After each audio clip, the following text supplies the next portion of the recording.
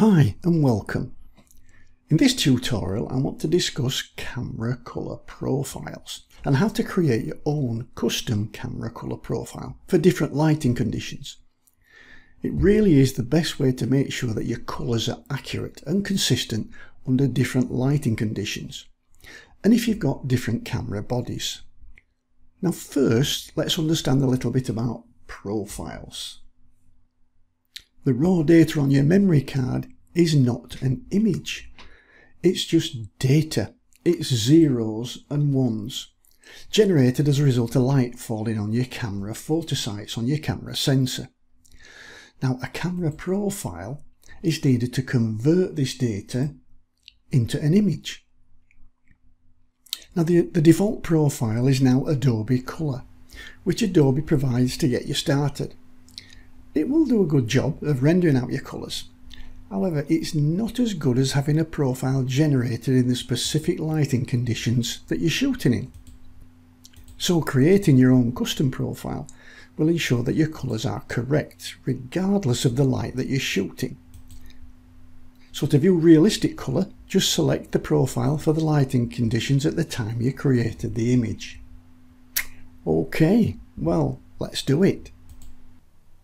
Okay, to create your own camera color profile, you will need the following three things.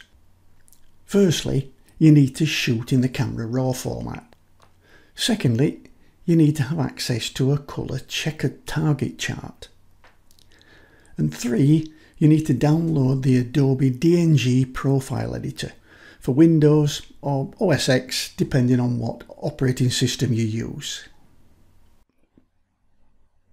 Here are the download links for the Adobe DNG profile editor for Windows or for OS X.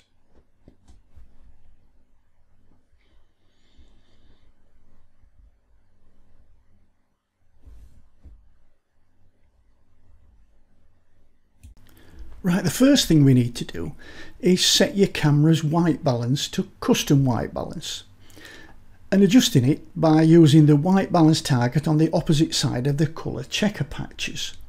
Now on my camera there's a simpler way. I can just point my camera at a white piece of paper in the light that I'm wanting to colour balance and press the shutter button. The camera then uses this to set a custom white balance and saves it in the camera.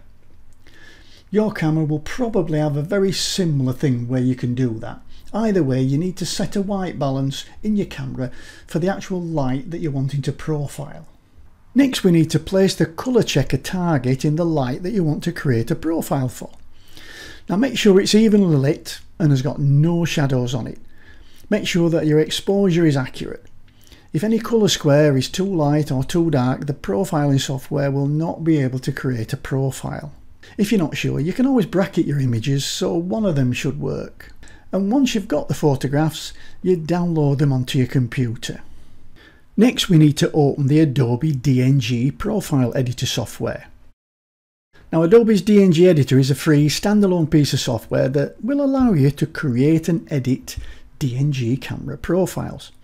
It's great for creating a general purpose profile that will improve your camera's colour response under any light source by just creating a profile. Now the images that you use of the colour checker must be in DNG format. So if they are your native RAW format, just convert them to DNG using Lightroom or Camera Raw. Now don't worry if you don't have to convert all your files to DNG if you do not have a DNG workflow, just the ones for the colour checker that you use to create the profile. And let's quickly have a look at that. If I click there, you can see that I've now opened up my DNG profile editor. Now I need to find that file that I took of my colour checker. So I'm going to go up to the file menu and choose Open DNG Image. And then I'm going to navigate to where that is. And if I remember, I actually dropped that on my desktop. So I just scroll down a little bit. There we are. This is the profile that I want to create of daylight, I put this in daylight and took a photograph of it, and it's a DNG file. So I'm going to click open, and that will open it up in the profile editor.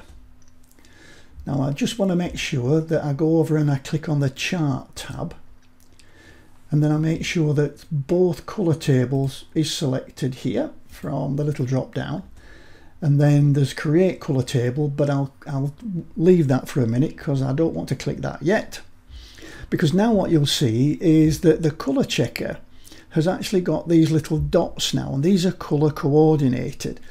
So basically this little greeny one here, what I've got to do is to put that where the corresponding colour swatch is. So if I click on that and drag it, I can drag it and just drop it onto that colour. The brown one, I'll click and I'll drag it and drop it onto that colour. The white one, I'll drag it and drop it over there. And this black one, I'll drag it and drop it over that one. And now everything should be synchronized, and I can click on create color table, and then it's going to tell me that this color table is built successfully, and this color table is my actual profile. So I can click OK. Now we've created a profile, I need to export it, and I'm going to go back up to the file menu and export my Olympus EM1X profile. I'm going to click on that, and then I'm going to navigate to somewhere where I've created a folder, and I've created a folder on my desktop called Profiles, and it's empty at the moment. But what it's going to do now, it's going to receive my untitled recipe DCP file, and recipes are what they call these profiles. But I could put something in here now to describe what the profile is, because it's telling me what the camera is. So I could put in here and say this is a daylight profile, and then I'm going to click save, and that's going to tell me it was exported successfully, and that's great. Right, now you can see I'm in my profiles folder, and I've got the profile that I just created, my daylight profile. Now to get this into Camera Raw, it's got to be a zip file, so I've got to compress this now. So all I'm going to do is I just click on it to select it, and I right click and I go send to and compressed zip folder, and I click on that, and it remembers the name, but it just creates a compressed zip folder for me, and that's what Camera Raw will be expecting. So let's open a Camera Raw file. It doesn't matter which one it is, and I know I've got one back on my desktop here, and it's the Daylight DNG. So I'll open that one in Adobe Camera Raw, and here we are. Now what I need to do is to click on the Browse Profiles little icon, and then I'm going to go up to these three little dots here, the More Profiles option, and I'm going to click on that, and from the drop down I'm going to select Import Profiles and Presets, and then I'm going to navigate to where my profile is. So I know that I just need to go and find my desktop, and I know I need to go down to my profiles folder. There it is. But this time it's the zip file that I'm needing. So I'm just going to click once on the Daylight zip file and click open. And now if I scroll down, there's a section called Profiles. Now I've created some of these profiles for myself, but if you can't see a Profiles tab, once you've created one, it will appear.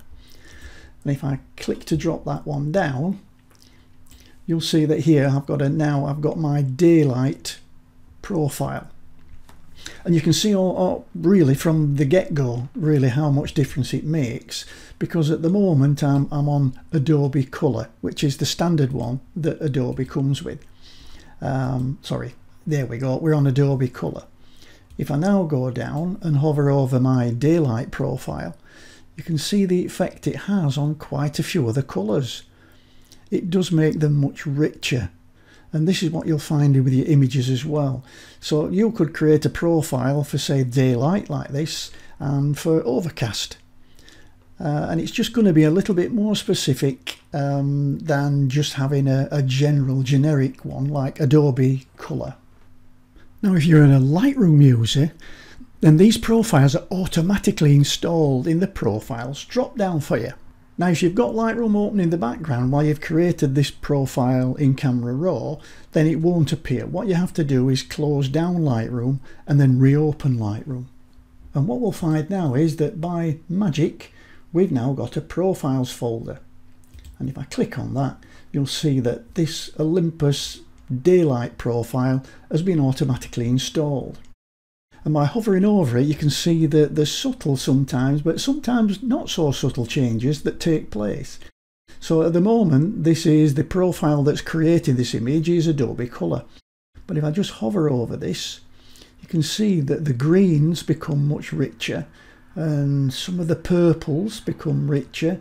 And obviously the browny areas and the warmer tones of the image all get a little bit of a boost. Certainly worth the effort. Just one thing to remember is that these profiles are designed for use with your RAW files. If you find you accidentally click on a JPEG file, then all the profiles will disappear. You haven't lost them. You've not deleted them. If you just click back on any other RAW file, they'll all appear again. So let's have a quick recap. RAW files are not visible. They are made up of data of zeros and ones. To make them visible, we need a profile to turn them into a viewable image. The default profile supplied by Adobe is Adobe Color. Now this is good, but it's not as good as creating a custom profile in the specific lighting conditions when we created an image. Now we can create our own custom profiles for specific lighting conditions. This means that your colours will be accurate and consistent under different lighting conditions, or if you have multiple camera bodies. Well, I hope that was useful. If it was, please give me a thumbs up or leave me a comment under the video. Both will help me reach more learners with my videos. And please click that subscribe button and become part of my Photoshop learning community. I'll see you in the very next video. Bye for now.